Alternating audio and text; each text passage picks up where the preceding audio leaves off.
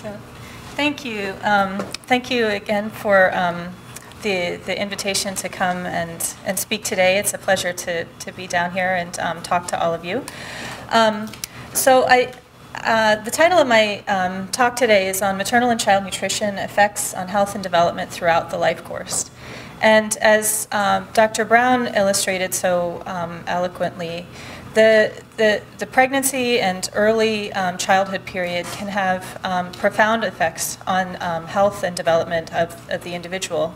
And he focused predominantly on the acute effects in terms of risk of mortality, severe infection, and child growth and development. And so what I'm going to do with my presentation is talk also about how that period of life can have profound effects on the health of the individual beyond the childhood and infancy period, and talk about some of the effects on adult risk of disease decades later.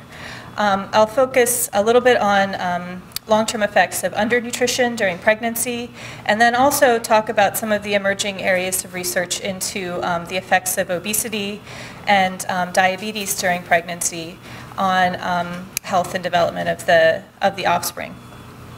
So, okay. So the outline for my talk today is to start off by just very briefly talking about the nutrition and epidemiologic transition, and I have the good fortune of following Dr. Brown, who presented that very nicely at the beginning of his talk.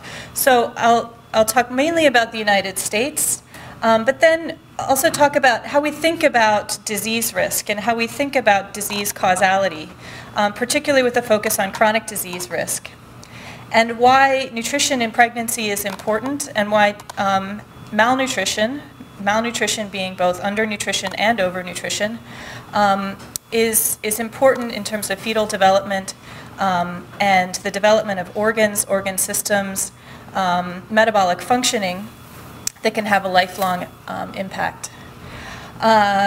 With that, talking about the link between maternal nutrition and chronic disease risk, and then taking an example of obesity and diabetes during pregnancy.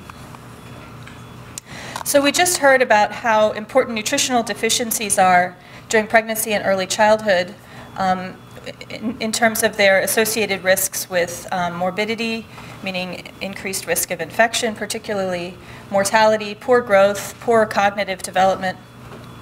But overweight and obesity and associated comorbidities are really growing in prominence in much of the world. But the consequences of obesity during pregnancy have only recently begun to have been studied.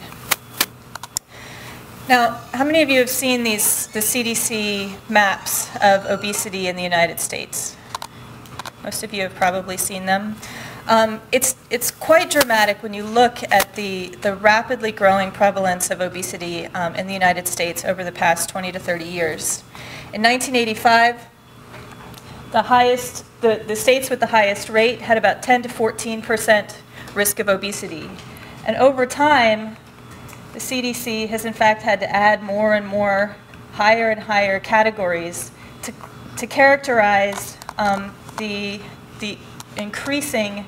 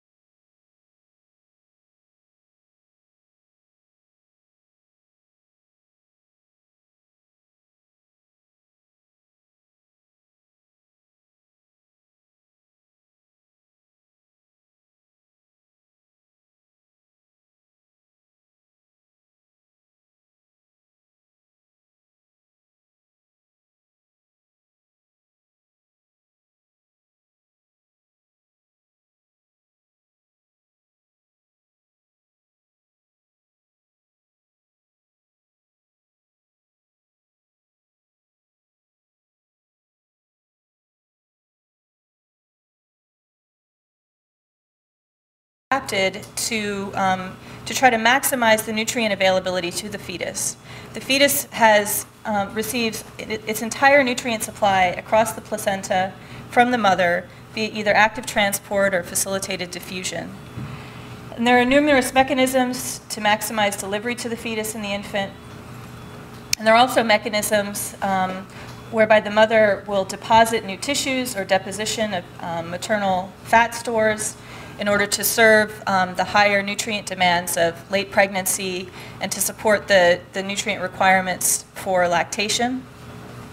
There's also redistribution of nutrients among tissues, increased turnover rate or increased metabolic rate, and an increase in efficiency of nutrient absorption.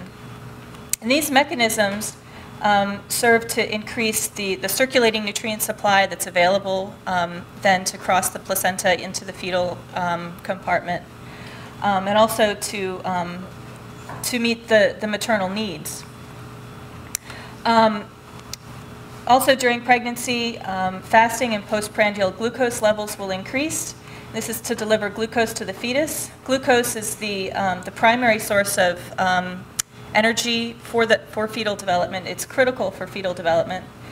And in order to ensure that there is adequate glucose that can be delivered to the fetus, a state of insulin resistance develops and peaks in the third trimester of pregnancy to support glucose delivery to the fetus. And this is a normal part of pregnancy.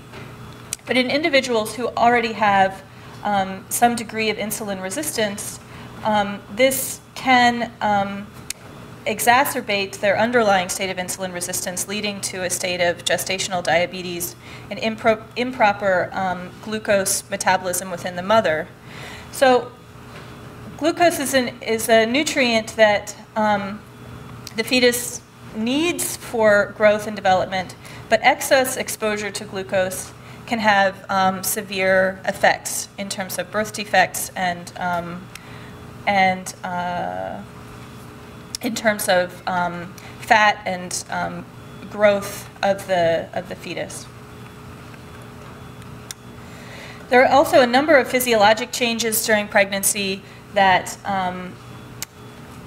physiologic adaptations during pregnancy. There are mechanisms within the gut that are designed to improve nutrient absorption from the food that the mother eats. So she may not necessarily eat more food, but in fact the efficiency of intestinal absorption of some nutrients can improve during pregnancy as compared to a pre-pregnancy or a non-pregnant state. There's also changes in cardiovascular function, increased cardiac output, an expansion of blood volume, an increase in plasma volume, and an increase in the total number of blood cells. This is to improve oxygen delivery to the fetus during development. So nutrient requirements do increase with pregnancy in order to meet both the maternal and the fetal demands, but it's not proportionally. There's some maternal behavioral changes that augment the physiologic changes that are occurring during pregnancy, but there exists a limit to the physiologic capacity of the woman to adjust her own metabolism.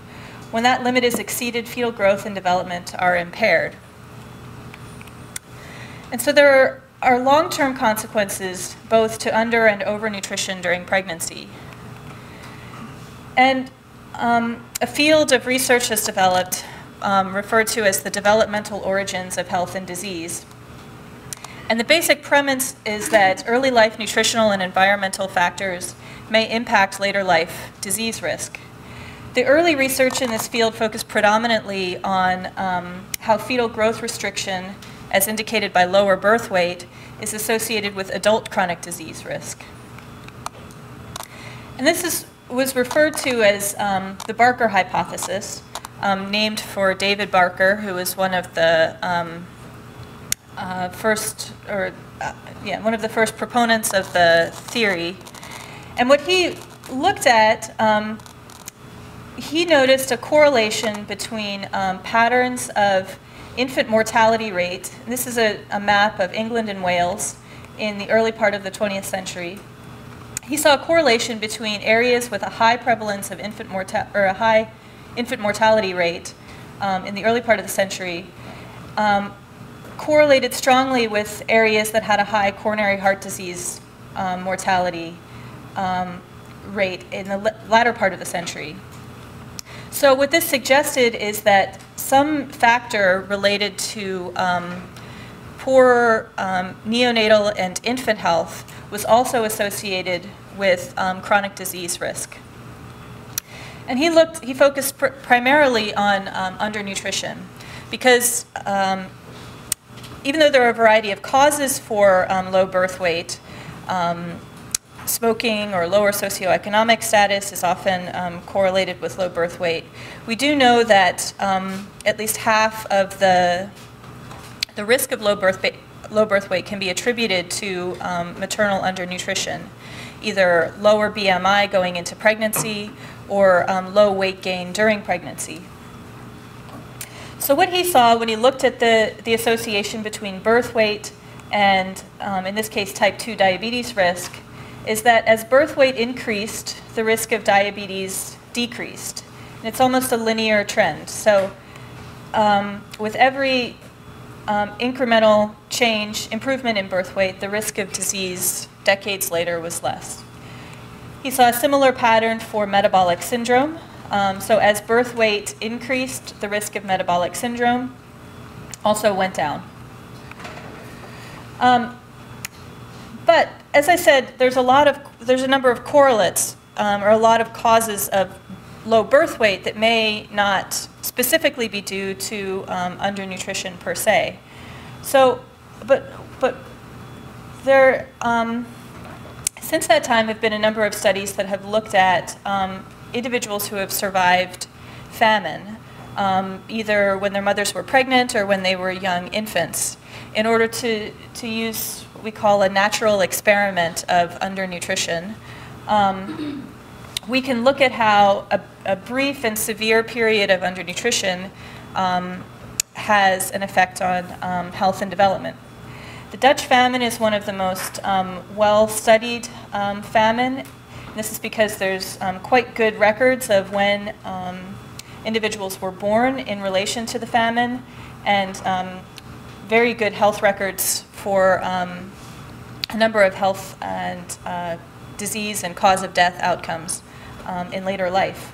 The Dutch famine, or the so-called Dutch hunger winter of 1944, occurred during a brief period of time between late 1944 and May 1945. This was during World War II.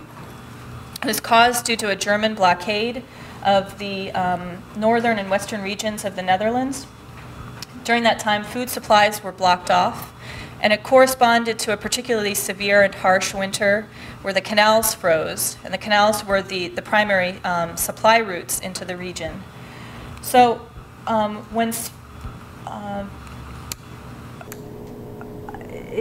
this time, spring caused the canals to thaw, the supply routes opened up, the blockade was lifted, and so the famine ended around 1945.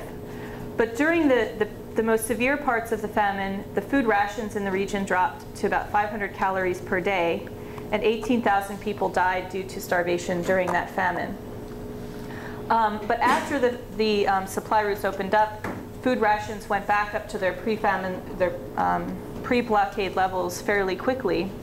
So what researchers have done is looked at individuals whose mothers were pregnant during this period of time to look at how severe food restriction during various periods of pregnancy, early in pregnancy, mid to late pregnancy, or infancy, affected those babies that were born during the famine or shortly after the famine on a wide variety of outcomes.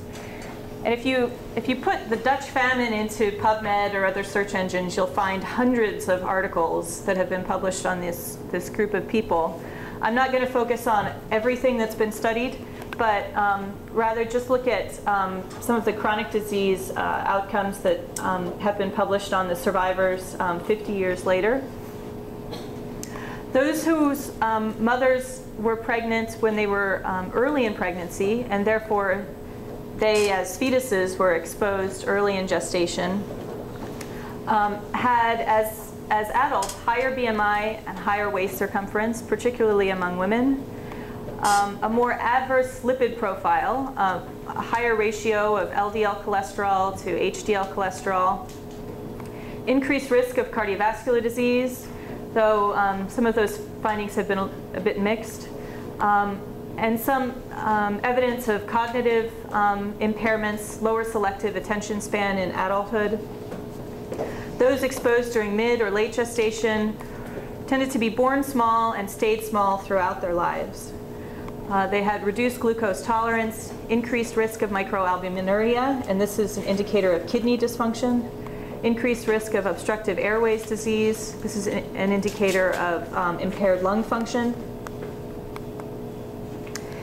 And this has led a number of investigators to propose the so-called thrifty phenotype hypothesis, that individuals who are born small due to undernutrition or other factors related to an adverse fetal environment are born lower birth weight, and they, in a sense, adapt to this poorer environment by changing aspects of their growth, metabolism, and vasculature.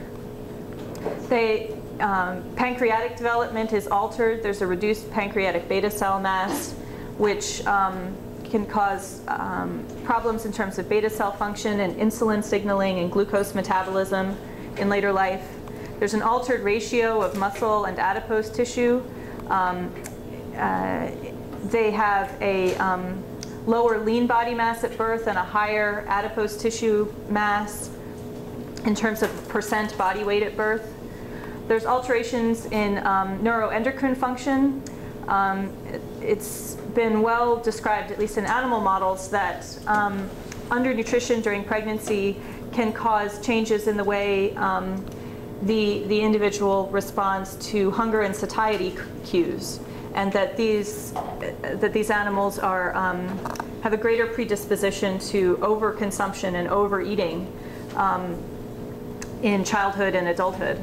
There's also changes to kidney function and kidney development. There's a reduction in the number of nephrons within the kidney, which can reduce the glomerular filtration rate. That can lead to, over time, to renal disease and hypertension. And this clustering of risk factors of insulin resistance, hypertension, obesity, is what is referred to as the metabolic syndrome. And some have proposed that there may be intergenerational effects. Now, let's see. I'm just going to go through this briefly, but epigenetics is a field that has arisen also that a number of investigators have looked at in terms of one of the metabolic mechanisms or the pathways through which exposures during the fetal environment or the fetal development may alter gene expression in the individual without changing underlying aspects of DNA sequence. The field was first developed, or the term was first proposed by E.H. Waddington in 1942 as a way to describe that between genotype and phenotype, there is a whole complex of developmental processes that help to explain how individuals become the individuals that they are. We aren't simply a product of our genes, but there's an interaction between genes and the environment on who we are and what we become. A particular area of epigenetics that is of interest to nutritionists is understanding gene expression in terms of DNA methylation and histone modification and non-coding RNAs. And particularly DNA methylation and histone modification are sensitive to nutrients that can serve as methyl donors or that are involved in one-carbon metabolism. Nutrients such as folate, B12, choline, methionine will, in a way, regulate which genes are expressed or which genes are turned off, or yeah. So and it's been shown quite elegantly in animal models that low intake of these methyl donor nutrients can affect the way parts of the DNA structure, or parts of the DNA are expressed, particularly relating to insulin signaling and insulin metabolism. So in terms of the evidence for the developmental origins of disease, there's quite good data showing that global nutrient restriction in methyl donor nutrients and some minerals has an adverse effect on cardiovascular development, renal development, insulin signaling, and body composition. And that these effects are exacerbated when exposed to a high-fat or Western diet postnatally. In terms of human evidence, though, it's been a bit more mixed. The long duration of time needed to follow up individuals can lead to selection bias. Investigators don't want to wait around 50 or 60 years in order to get their data and their results. And using sort of convenience cohorts, or cohorts such as the Dutch famine study, where individuals were known to be exposed in early life, have problems in terms of follow-up rates. There's a lot of people that were lost or who disappeared for a variety of reasons, who moved out of the area. There can be also problems with survivor bias. And there may be other causes of death earlier in life that in a sense may bias the sample, or may bias who you happen to catch when you go to do your study. There can be confounding by other factors, socioeconomic status, other environmental exposures. And it's difficult to disentangle effects in the prenatal versus the postnatal environment. It's also very difficult to really effectively determine the mechanisms and the metabolic pathways when the insult may have occurred decades prior. So it's a challenge with studying these long-term effects over the life course. But we have other examples where we can see markers of metabolic risk even early in childhood. And so I want to talk about, in the last few minutes that I have, the consequences of overweight and obesity and complications due to diabetes during pregnancy. So the Institute of Medicine has released weight gain recommendations for women during pregnancy. And these weight gain recommendations vary depending on the maternal pre-pregnancy BMI. Women who have low BMI going into pregnancy are recommended to gain more weight than women who have normal weight or higher weight when they go into pregnancy. But you'll notice that even obese individuals are encouraged to gain weight during pregnancy. And some of these recommendations have come out of the recognition that postpartum weight retention is very important in terms of predicting obesity risk for adult women. The weight gain recommendations have also been based on reducing the risk of low birth weight and improving fetal growth. But when we look at how close women actually are to achieving these weight gain recommendations, it's clear that it's quite different. It's a quite different picture than what we would hope is going on. So among underweight women, you can see in the sort of darker purple box, this is the weight gain recommendations as proposed by the Institute of Medicine. In the light purple box, these are the weight gain recommendations, or sorry, these are the weight gain patterns that are actually occurring in the US population. So among underweight women, it's not that far off, although underweight women tend to gain a little less than what is recommended. Normal weight women, it's about right, maybe a tiny bit more than what's recommended. But overweight and obese women are gaining substantially more than what is recommended during pregnancy.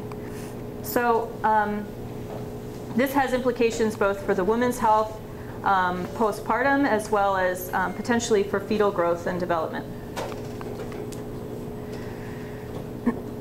Now when we look at the prevalence of childhood overweight and obesity by maternal pre-pregnancy BMI, you can see that the risk of obesity in childhood goes up with increasing maternal pre-pregnancy BMI. So women who have a higher BMI, those who are overweight or obese, their children have a greater risk of obesity. This is in 7-year-olds. But also, they've stratified this on those who met the recommended weight gain recommendations, those who were insufficient, and those who had excess weight gain during pregnancy. And you can see, especially in the lower weights, the lower BMIs, those who gained weight excessively actually had a fairly high risk of obesity. Their children had a higher risk of obesity, which is quite interesting. So there's this interaction between low pre-pregnancy BMI in combination with very high weight gain during pregnancy that may lead to an increased risk of obesity in the children. Now, you might say, well, is this really due to the pregnancy environment per se, or is it due to the fact that children that are born into households that have certain dietary patterns may be predisposed, may be exposed to diet, a diet that is more obesogenic? So is it really the pregnancy or is it the environment? And actually, I have another slide for that in a second. But I also wanted to talk about diabetes during pregnancy because it is related to obesity in pregnancy. So infants of diabetic mothers are at significantly greater risk of spontaneous abortion, stillbirth, congenital malformations, morbidity, and mortality. And 30 to 40 years ago, the prognosis for infants of diabetic mothers was not very good. There's been a lot of progress in terms of being able to regulate maternal glucose during pregnancy and in terms of support for neonates that are born to diabetic mothers. So the prognosis has improved substantially over the past 20 to 30 years. But there has been an increase in the number of babies that are born to women who have diabetes during pregnancy, either pre-existing diabetes, type 1 or type 2 diabetes, or gestational diabetes. It's been estimated that 3 to 10% of pregnancies in the United States are affected by abnormal glycemic control. 80% of these are gestational diabetes. And actually, this might be a little bit of an underestimate because these data were from about 5 years ago, so it might have gone up by now. And then gestational diabetes is strongly associated with maternal obesity. Overweight and obese women have 2 to 3-fold greater risk of gestational diabetes than normal weight women. And women who are morbidly obese have an 8-fold, almost 9-fold greater risk of gestational diabetes. During pregnancy, the fetus is exposed to hyperglycemia, meaning too much glucose, resulting in increased fetal insulin levels. And insulin serves as a growth promoter. And it also serves to stimulate a greater deposition of excess energy as fat. So infants who are born to diabetic mothers may be macrosomic, meaning large for their age or large for their gestational age, or a birth weight greater than the 95th percentile. But they're not just proportionately larger. They have a much higher percent body fat than infants who are born to non-diabetic mothers. That increase in glucose, that hyperglycemic state, also increases the fetal metabolic rate and demand for oxygen. So we can also look at the body mass index of children who are born to diabetic mothers. And this is a study that looked at siblings who were born, to the same mother, but whether she was diabetic during that pregnancy or non-diabetic. So this may be women who experienced gestational diabetes during one of their pregnancies, but not another. Or it may have been women that had one pregnancy and then later went on to develop type 2 diabetes and had a second pregnancy during when they had, type 2 diabetes. So what these data showed was that individuals who were exposed to diabetes in utero had a higher body mass index throughout childhood and young adulthood compared to their siblings who were not exposed to diabetes when their mother was pregnant. So this sort of speaks to the question of whether or not it is the prenatal environment or whether it's the household or family environment. It's probably an aspect of both. That if there's a prenatal environment in which the mother is diabetic or obese, it sets the child off on a trajectory where they may be at greater risk for obesity in childhood. And then these were data from a fairly small study, but this has been also demonstrated in much larger studies. This was in a large population study with 10 to 20,000 individuals. And you could see that children who were born to diabetic mothers had an increased risk of overweight at the age of 3, 4, and 7 compared to those who were unexposed to diabetes. And not only are they at greater risk of overweight, they're also at greater risk of developing type 2 diabetes themselves. These are in children who, these are Pima Indian children whose mothers either were non-diabetic, pre-diabetic, meaning the mothers eventually went on to develop diabetes but were not diabetic during the pregnancy, or those who were diabetic during the pregnancy. In terms of glucose intolerance, you can see that the ones who were exposed to diabetes in utero had poor glucose regulation at every age in childhood, and quite a large and substantial difference when they were young adults. And going along with that, the prevalence of diabetes in children whose mothers were diabetic during the pregnancy is also dramatically higher compared to those whose mothers were pre-diabetic or not diabetic during their pregnancy.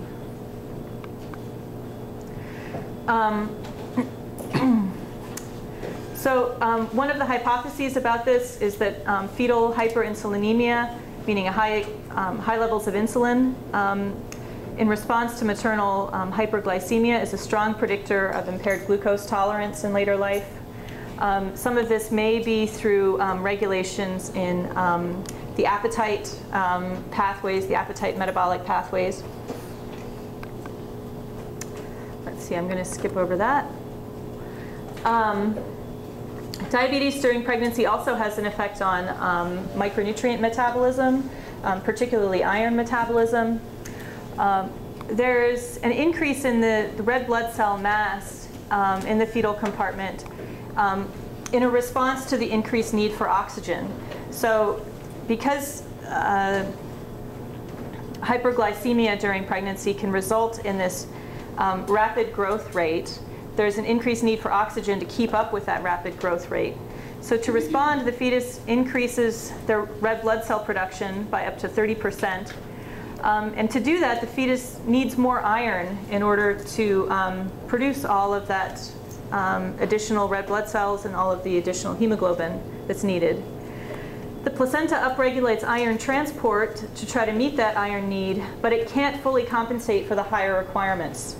And this can result in the fetus drawing down liver iron stores, and not just in the liver, but also in other critical tissues. A 55% reduction in heart iron, 40% reduction in brain iron have been noted. And this is the one I want to focus on for just a second. So we're not just concerned about obesity and overweight in children or the risk of diabetes, but also in other ways. Diabetes during pregnancy may contribute to cognitive impairments or poor cognitive development in children who are born to diabetic mothers. They tend to have reduced performance on tests of general development in infancy and toddlerhood, reduction in performance on learning and memory tasks in early childhood, reduced school performance and educational attainment, reduced IQ, and some of this may be due to that altered iron metabolism and lower iron that's being directed towards brain development during that critical window of infant development. The impairments are generally mild to moderate, and so it's been suggested that there may be ways to compensate by targeting these children with interventions to help build and improve on language, motor, and memory function and memory development. So just to conclude, nutrition during fetal development can have a lifelong impact on the health and disease risk.